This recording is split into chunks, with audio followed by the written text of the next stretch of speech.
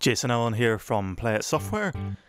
Today I'm going to take you through the new features in PlayIt Live version 1.16. So the first feature to talk about in PlayIt Live version 1.16 is the improved track editing navigation. So if you've ever had a long track editing session where you're inputting lots of metadata or setting cue points for your tracks, if you're doing lots of tracks at once, it becomes a bit tedious. So I'll put some work in to try and improve that. So it's very easy to go now from the current track that you're on onto the next track or the previous track via a previous and next button. So this respects the list that you've chosen. So even if you've filtered a track list down to idents, for example, you can easily navigate through all the idents, so all the items that you've chosen in the list. The next thing to talk about is bulk track editing. So again, if you've been editing a lot of tracks at once, maybe you just want to rename the artist or you want to change the genre or the year, you'd have to do that individually for each track. Now you can select all the tracks you want to edit, click the edit button, and then you can easily change the value and click OK, and it will save that value for that field. Couple of new fields that you can add against tracks now. So you can add tags, which are kind of your metadata, and some people might describe them as labels. So you can add that information to your tracks.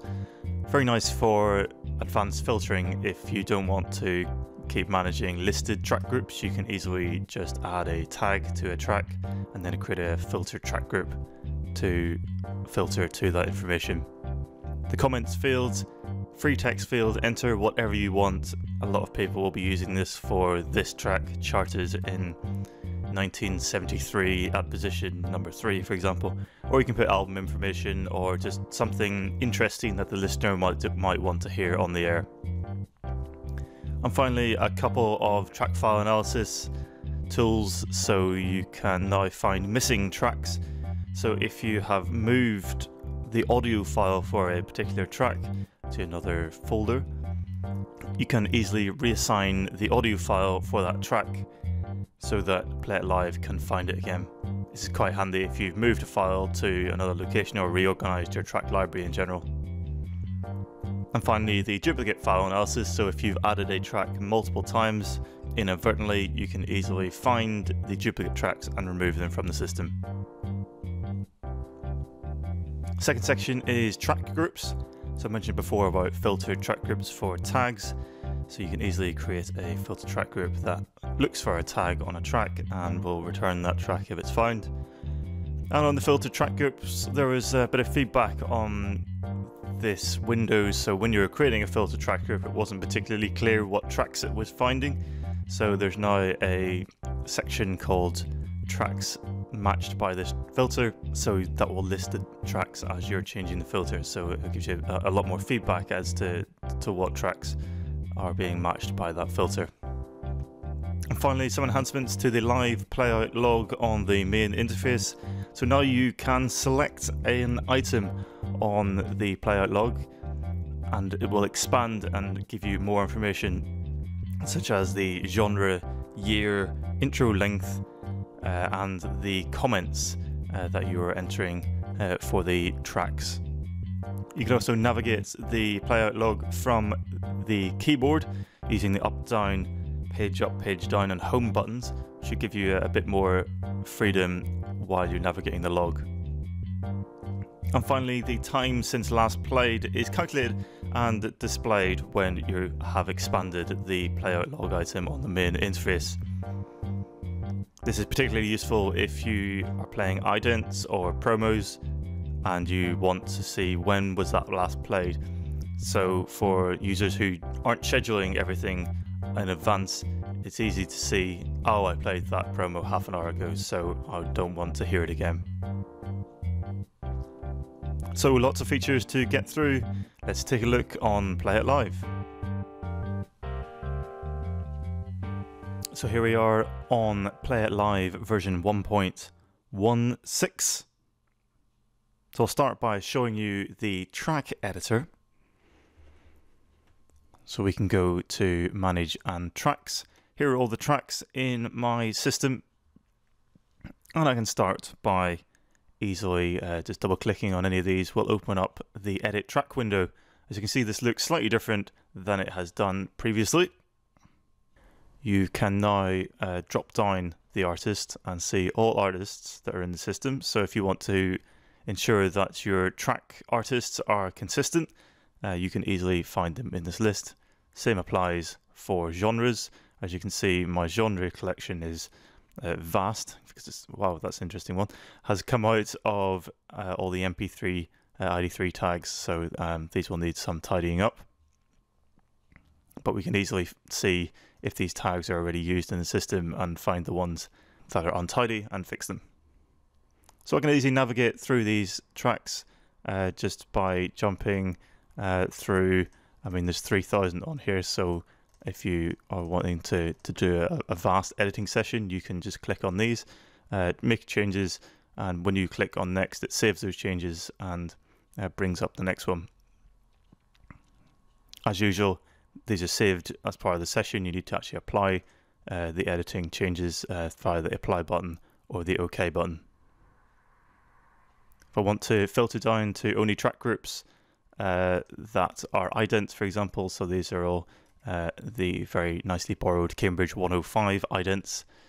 So I can double click on these here now. So as you can see, this is only one of 23 because we're only editing the items that we can see in the list.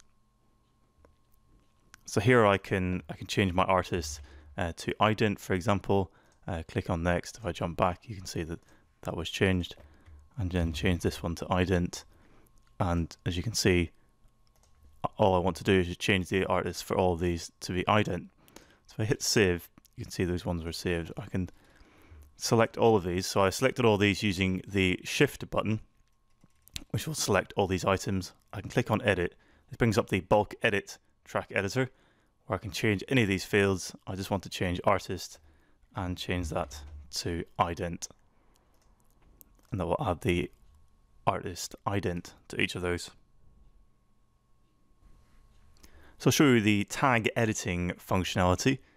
So I wanted to add some tracks to a playlist, for example. So I have a playlist A and a playlist B, and I know which tracks I want to put in each of those playlists. I can find a track, I can add a tag for playlist A, save this track, find another track and call this one playlist A.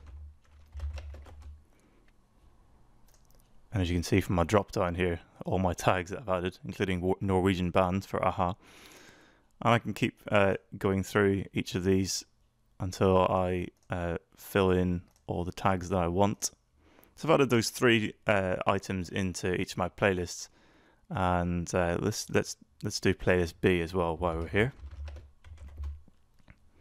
I can easily create a track group that filters to each of those tags, so we can easily switch tracks in and out of playlists directly from the track. So I can jump to track groups, go to add, and go to filtered track group. This is my playlist A track group. So I want my tags contains playlist A. As you can see, when I've made that change, all the tracks that have been matched by this filter have been found quickly in this list. And I'll click OK, and I can do the same again for playlist B.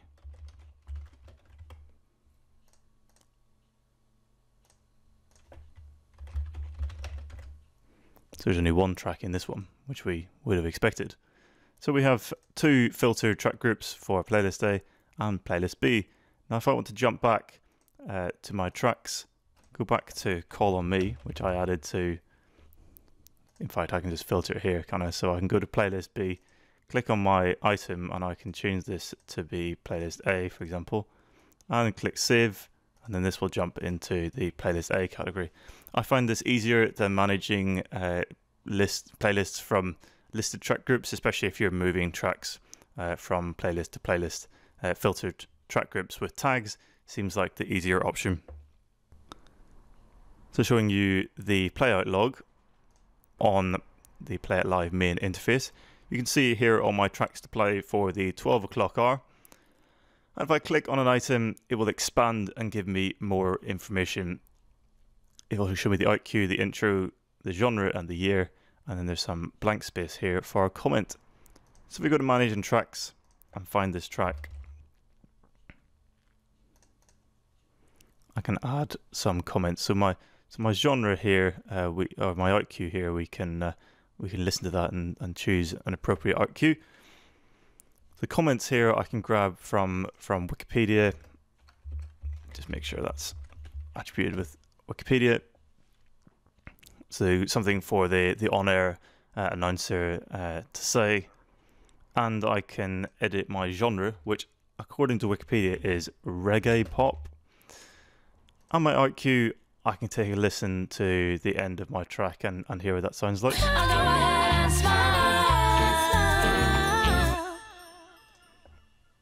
So this is fairly sudden, so good indication to the on-air announcer that the track is going to end suddenly and maybe they need to talk immediately. So we can edit those and click on save. In fact, I'll set my intro here as well, so let's have a listen to that.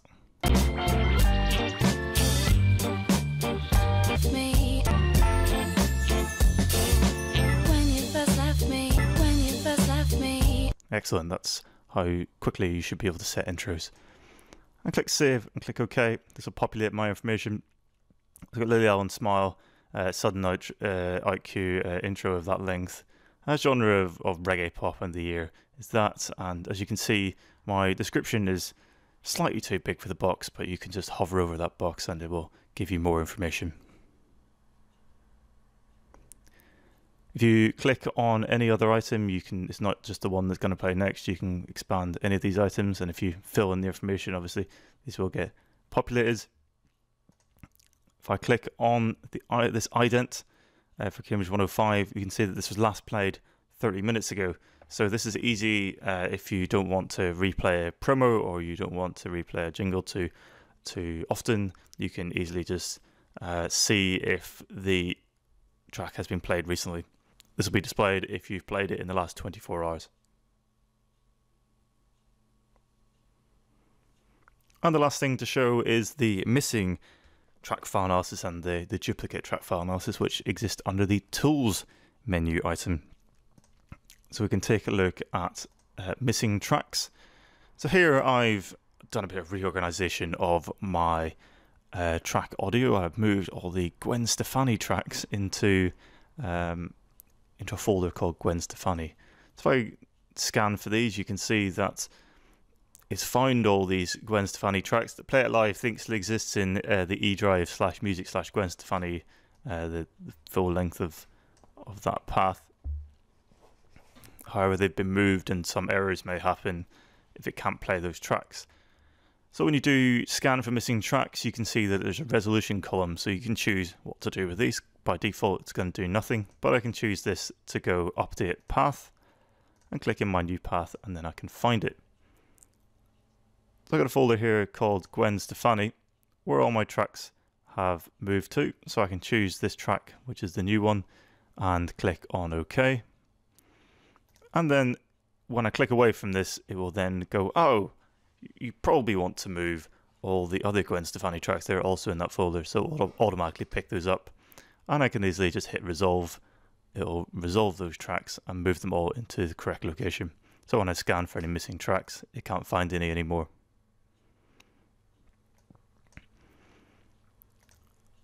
And I can also go to duplicate track file analysis. So there's a number of tracks in the PlayIt Live database that I've added multiple times. So I can jump to scan for duplicate track files. It'll find a number of Natasha Bedingfield and Kaiser Chief tracks that have been added multiple times. And it's as easy as remove duplicates. That will remove any duplicate tracks that are referencing the same track file. And those have been removed. So that's the new features in PlayIt Live version 1.16. I welcome your feedback in the comments below, and you can download this from playitsoftware.com/live. I've been Jason Allen from PlayIt Software.